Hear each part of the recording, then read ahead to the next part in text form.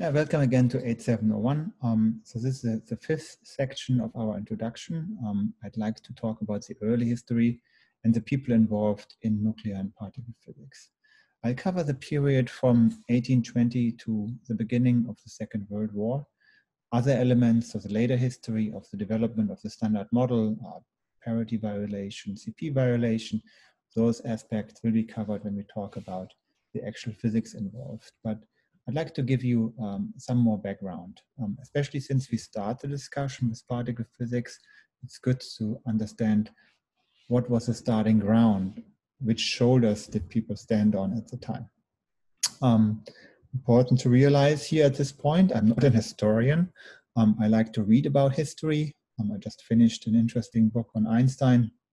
I'd like to, have a good understanding how the people of the time itself, and the physics discovery interacted.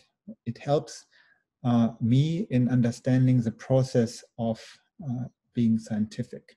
When you look at history, you find a lot of places where progress was made by curiosity and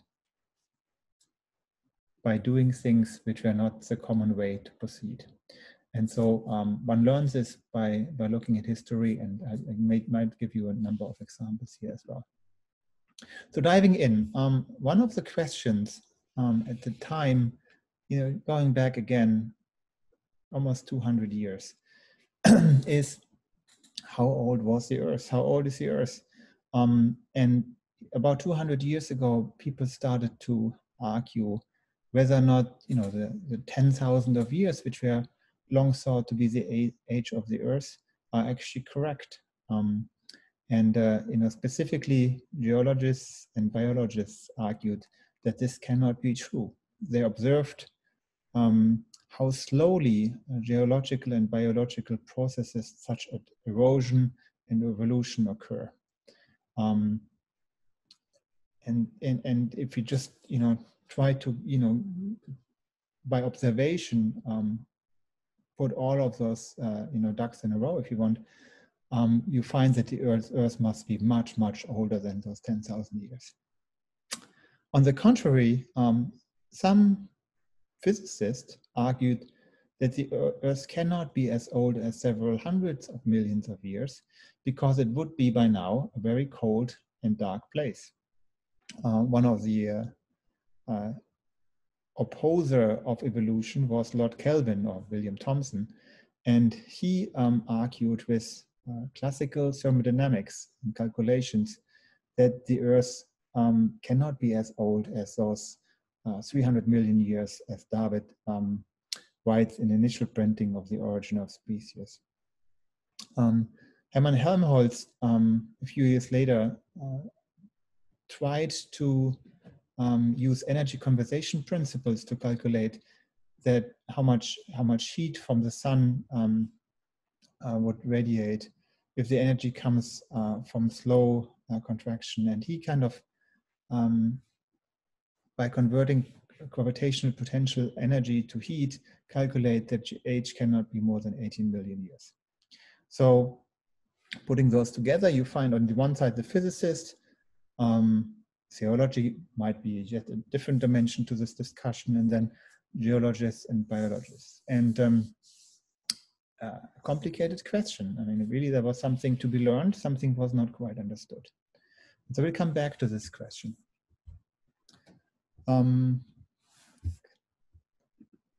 Next slide. But then, progress was made in the understanding of physics. And here to be named are Henri Becquerel, for example, for the discovery of radium or radiation from uranium, and Ernest Rutherford for the discovery, by studying this radiation, that there must be at least two different sources of radiation, and he calls them simply by following the Greek alphabet, alpha and beta rays. In the same year, J.J. Thomson discovered a particle, the electron, a charged particle called the electron. Becquerel's story is quite interesting, as he, was trying to understand the material Röntgen studied, and he was interested in figuring out what fluorescence material can do. And again, this is one of the examples where he by accident discovered that it is actually not the fact that you have a material, you expose it to sunlight, you wait a little while and it still radiates the light. So there's a delay. The fluorescence of the material is not quite the full story to some fluorescent materials. So he discovered this by accident by putting a mineral in a drawer together with a photo plate, and found that there was only a very short, limited evidence from that photo plate to be radiated by the sun, but it was basically foggy from being in the same drawer as a mineral. So this was a rather accidental discovery. Marie and Pierre Curie proposed the new term radioactivity for materials which in generally emit light, and they discovered additional materials to the uranium, which was discovered by Becquerel. So they discovered thorium, for example, and later also the elements of polonium and radium. And they discovered that those elements radiate a lot of radioactivity. So Marie Curie was able to measure the energy being radiated and found that a gram of radium can emit up to 140 calories per hour. And so you find that a gram of radium is able to power basically the energy you need in order to survive, provide the energy. So moving a little forward, so then uranium specifically, but other radioactive materials were studied, and Paul Villard discovered that there must be a third component of radiation which behaves different from the other two, and he calls this gamma rays, again, simply following the Greek alphabet and moving along to the third letter. Rutherford then connects these findings first to the question of the age of the Earth. And he simply suggests that it's those radioactive elements which are in ores and the core of the Earth, which provide an additional source of heat sufficient because of the thermal conductivity of the Earth to keep the Earth geologically active. And he comes to the conclusion that the Earth might be as well a few billion years old, as we know now it is. So putting this in context, at the very same time in Bern, Switzerland, a clerk named Albert Einstein has a fantastic year. He, in 1 year, comes up with a sequence of theoretical discoveries.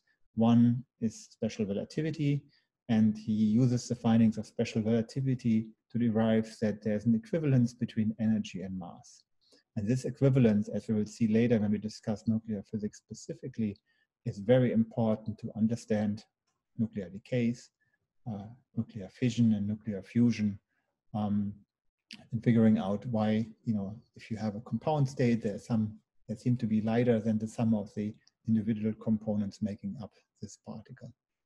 Rutherford was a pioneer with collider experiments in the sense that he used alpha particles a lot to bombard all kinds of materials. So what he found first is that alpha particles, when stopped, turn into helium. So the alpha particle itself grabs onto the electrons from the material it collides in.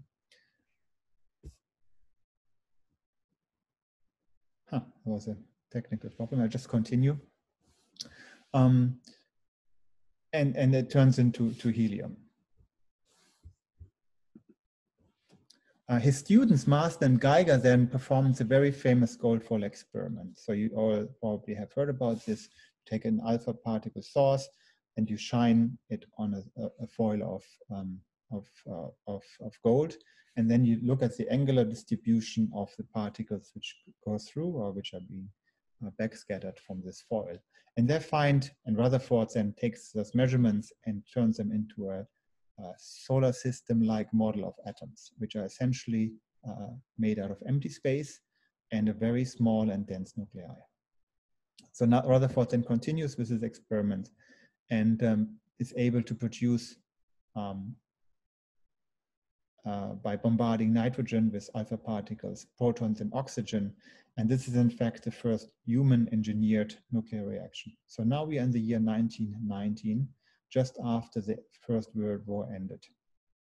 On the theoretical side, this is the time where quantum mechanics is developed, and Dirac then combines relativity with quantum mechanics to, which then leads to the so-called Dirac equation, which we're going to look in very shortly in this lecture in class as well. This equation is quite interesting because it predicts the existing of negative energy states. And so that's, just comes out of the equations, and then you ask yourself, what's happening here? You can have an interpretation that for an electron, those are electrons which travel backwards in time, or you interpret them as energies, as electrons with negative energies. And so this is then leads to the prediction of antimatter.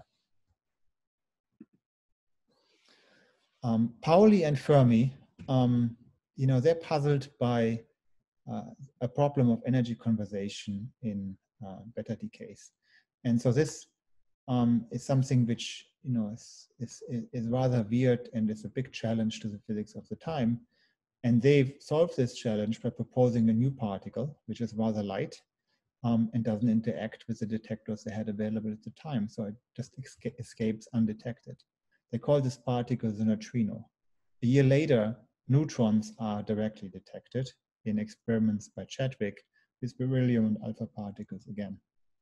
And then the predicted anti-electrons, the positrons, were discovered by Anderson in tracks of photographic plates, which look like electrons, but they curve in the wrong direction. So either they have the opposite charge or they travel backwards in time. They didn't have quite the time resolution to mix this up. All right. Also on the theoretical side, it needed to be understood how neutrons and protons are actually bind together in nuclei.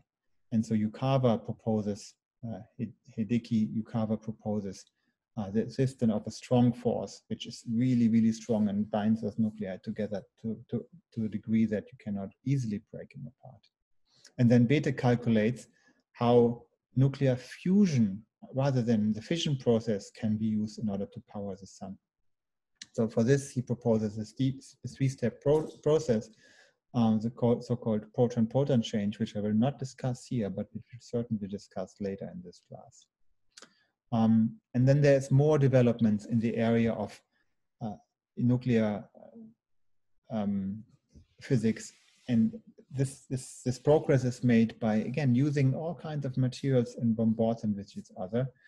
So, for example, by colliding neutrons with uranium, one discovers the process of nuclear fission.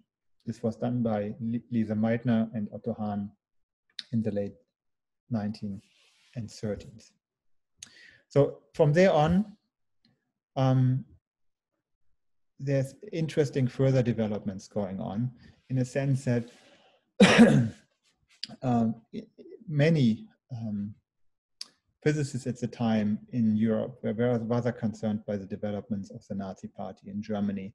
In the 40s, already after the start of the Second World War, Albert Einstein wrote a letter to Theodore Roosevelt pointing out that there is a real threat that the Nazis are going to develop a bomb based on nuclear processes. And so this then led to the Manhattan program in the US and the development of the first nuclear bombs or atom bombs. And in 1945, in August 1945, the first two bombs were dropped on Japan, which led then to the surrender of the Japanese Empire and the end of the Second World War. With that, I stop the discussion of those early developments. I hope you got a first glimpse and use this as a starting point to read further. Those characters, Lise Meitner, for example, I'm looking at her picture right now. Very, very interesting to see how those people were connected, how those people communicated, and in which environment they had to work. Lise Meitner, for example, was Jewish, and she lived in Europe, had to flee from the Nazis in the 30s while making this kind of discoveries. Also interesting is maybe the historical introduction to elementary particles. I have this here in David Griffith's book. This starts with this kind of classical era and then goes beyond the Second World War and introduces the findings in particle physics beyond what I explained to this point. So I hope you enjoyed this. This is basically the last of those introductory lectures, which doesn't come with a set of problems, with a set of things you should be interacting with. So the next one will already do that. We will use this in the Thursday